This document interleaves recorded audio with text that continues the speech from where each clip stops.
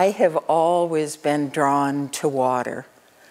Since I was 4 years old, I started sailing on Lake Michigan in my grandfather's 26-foot wooden sailboat. I, after college, moved to Sausalito and immediately started teaching sailing. All my friends would say, I want to do what you're doing. How can I do it? In 1979, I founded a global yacht chartering business because I wanted to provide access to the ocean world to people so they could have the experiences that I've had.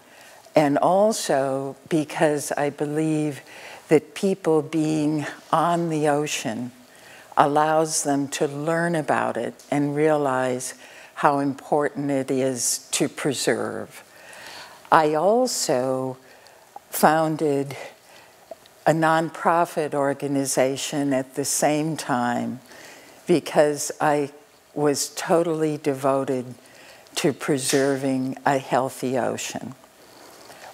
The ocean is the blue heart of our planet, such a magnificent area to explore and an important area to preserve.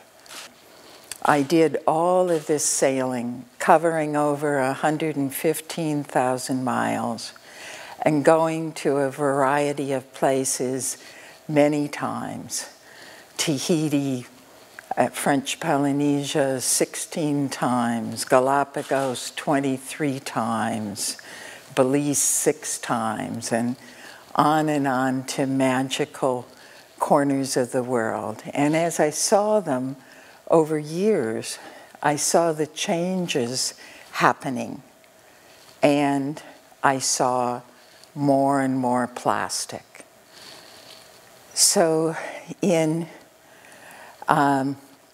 2009, many things seemed to converge. I had been seeing more and more plastic. Boats around the world were giving me reports of encountering plastic on deserted islands and mid-ocean. I began reading about the issue, and many people said, well, these plastics are out in the middle of the ocean. It's impossible to clean them up. And I guess the impossible got my Irish spirit going, because mid-ocean is a place I and many other maritime professionals love. It's a place that we want to keep clean.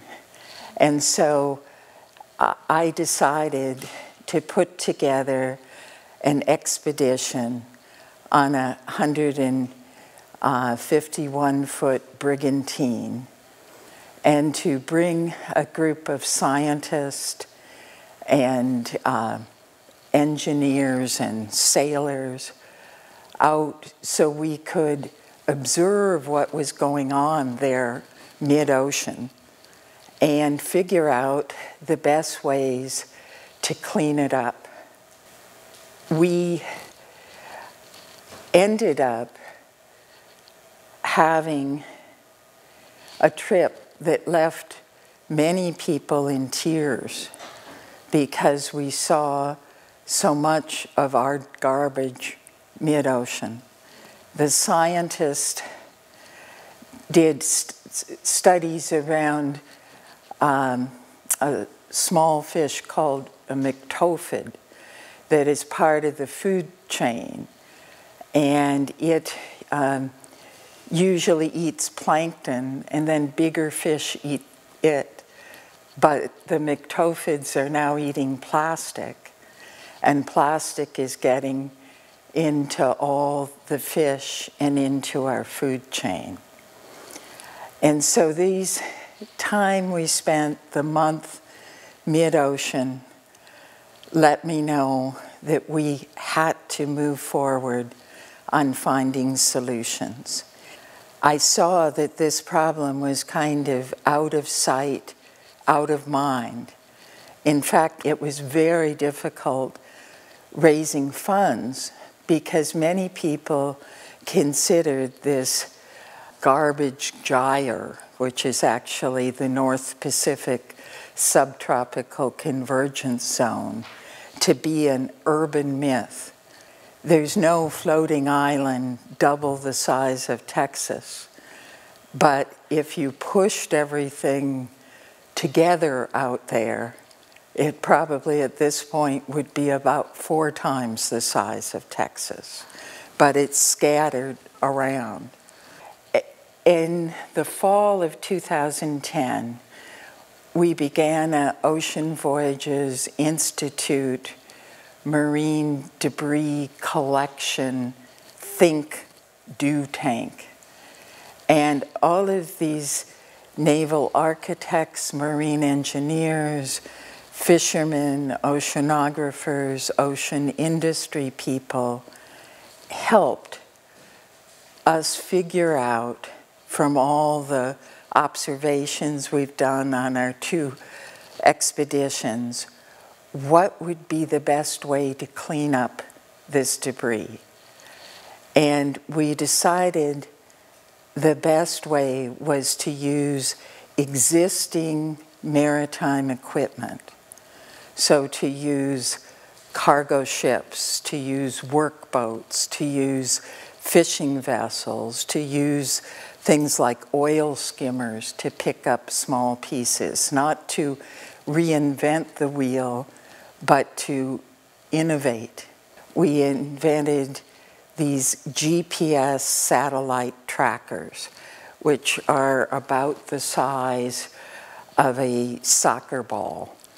And we thought that we would give these trackers to vessels sailing across this region, and they could tag the trackers to big ghost nets or other large debris, which would allow us to then follow them in real time and be able to help know the way the debris gets distributed, and that when we were going out with our cleanup vessels, that they could go directly to the tracked debris. Ghost nets are derelict fishing gear, and so they're nets that are floating in the ocean, and they continue to fish, they continue to kill. So they capture fish and sea turtles and porpoises and all types of marine life and kill them. And they also sometimes go out of the gyre area and they'll go against reefs and they'll smother the coral reefs and kill them as well. So ghost nets are a very worthy and important thing for us to remove from the ocean. They're a very good target, as is all the consumer debris. Another thing I realized from the first 2 month-long expeditions and had heard about from oceanographers is the ocean has an amazing way of sorting things. So you'd be mid-ocean and you'd come across 5,000 big white laundry detergent bottles spread over 8 miles.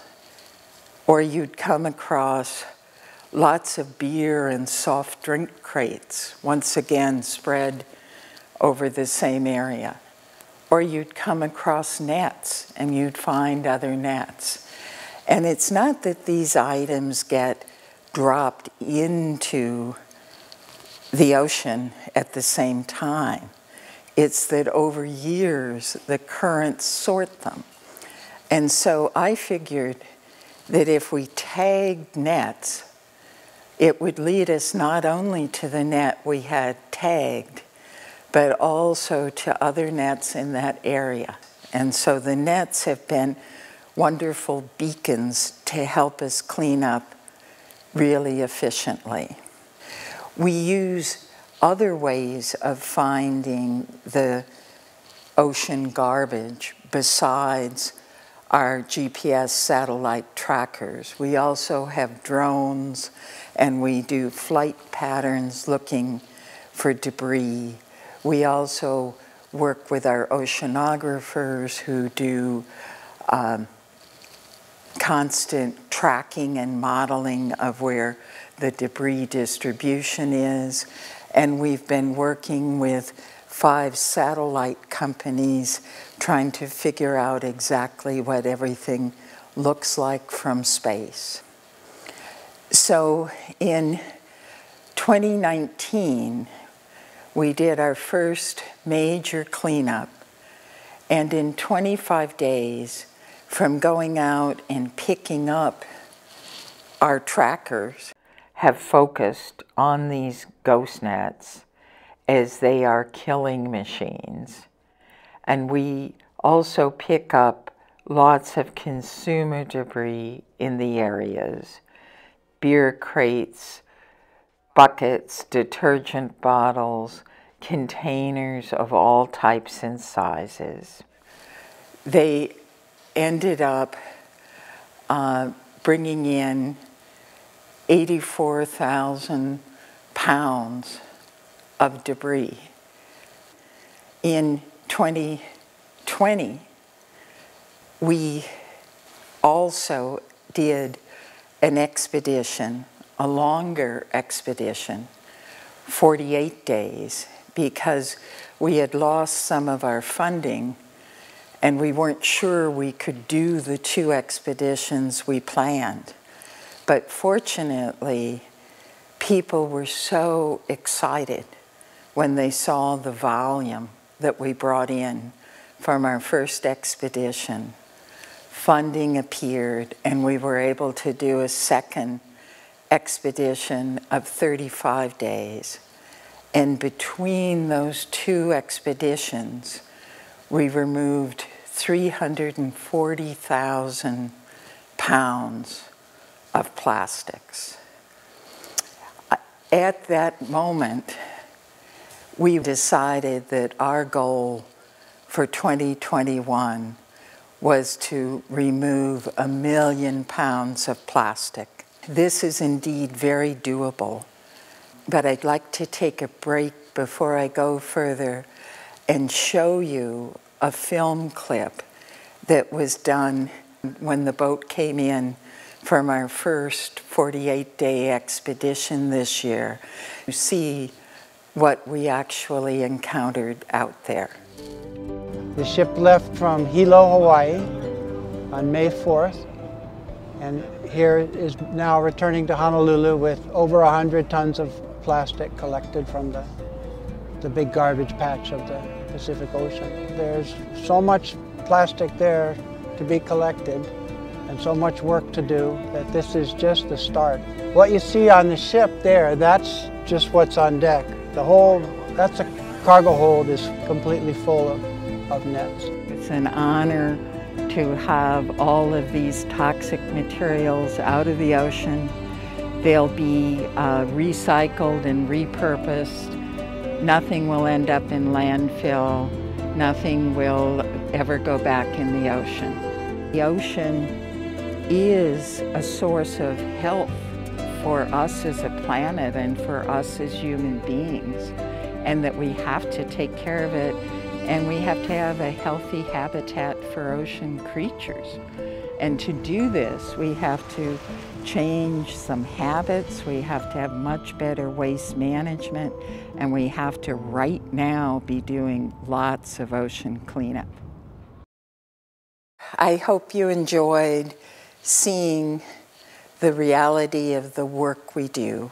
We've been very fortunate that we've brought in the highest volume. The 340,000 pounds is the largest mid-ocean cleanup that's happened any place in the world. We are committed to ensuring that nothing we remove ends up back in the ocean or in a landfill. To achieve this goal, we have shared the plastics collected with different companies for recycling, upcycling, repurposing. Some of the plastic is turned into clean energy, some has been recycled and used in construction materials and insulation.